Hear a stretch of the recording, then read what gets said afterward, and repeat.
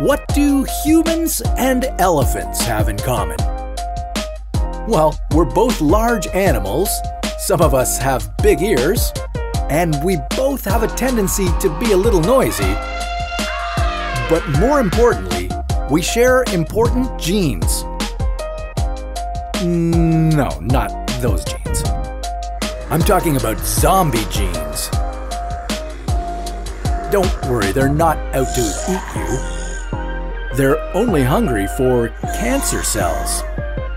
With rapid advancements in genetic research, zombie genes and gene therapy might just be our secret weapon against cancer. How do zombie genes work? Could gene therapy cure cancer? And what are the implications?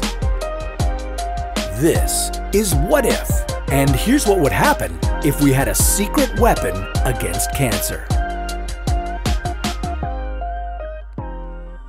In 1977, Richard Peto, a British epidemiologist, theorized that large-bodied animals like elephants are more likely to contract cancer because of a higher number of cells. Yet, after researching the mortality of large mammals, scientists found his theory to be flawed. This became famously known as Peto's paradox. Strangely, there was no correlation between large mammals and the risk of cancer. Researchers found that it was quite the opposite. Larger, longer-living mammals actually get less cancer. In fact, elephants have a 5% cancer death rate compared to 17% for humans. There seems to be a trade-off when it comes to size. But before you go bulking up, let's delve a little deeper into the science. So wait, what does any of this have to do with zombies? Well, both elephants and humans carry a sort of undead gene called LIF6. That stands for Leukemia Inhibitory Factor 6, in case you were wondering. It's usually dormant and is only brought back to life when a tumor is present. This is a byproduct of the gene p53, which enables the body to recognize unrepaired DNA damage. Elephants have 20 copies of p53, whereas humans have only one, meaning that elephant cells are much more sensitive to DNA damage and work faster at killing bad cells. Sometimes, genes make mistakes during their duplication and produce non-functional versions known as pseudogenes. In 2018, the pseudogene LIF6 was discovered to have an on switch.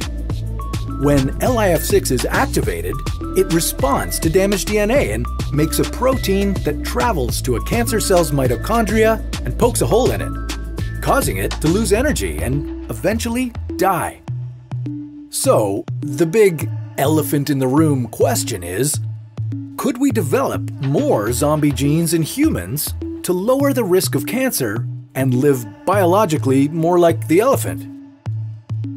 Well, with advancements in gene therapy, this could become a reality, but at a great cost.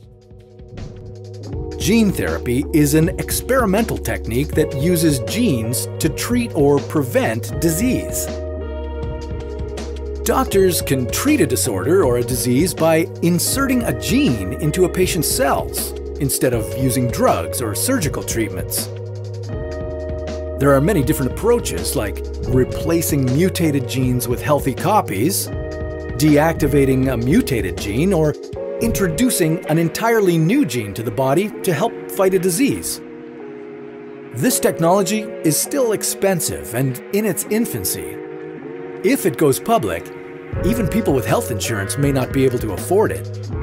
It's hard to say when it will become available, as there are many ethical dilemmas involved. The ultra-rich may use gene therapy to create flawless genetic babies that are super smart athletes with good looks, giving them a huge edge over the economically disadvantaged. For some people, this act of playing God with our body's basic instructions could be seen as problematic. It could also provoke debates over who decides which genetic traits are normal and which constitute a disability or a disorder. But there are some positive outcomes.